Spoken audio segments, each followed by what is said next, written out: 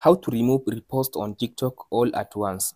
So the steps are so simple to follow. Make sure to watch the video to the end so you don't make any mistake. So after you open your TikTok, all you have to do, just tap on your profile at the bottom right side.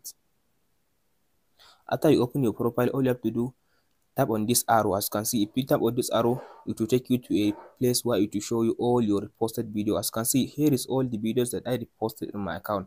So if I want to remove a video, just all you have to do, just tap on the video. Let's say I want to remove this one. So after you open the video, as you can see now, here it will say that you reposted. So now as you can see, I reposted this video. If I want to remove it, just tap on this arrow. So by tapping on this arrow, all I have to do, I'll just tap on this remove repost, this one, this action.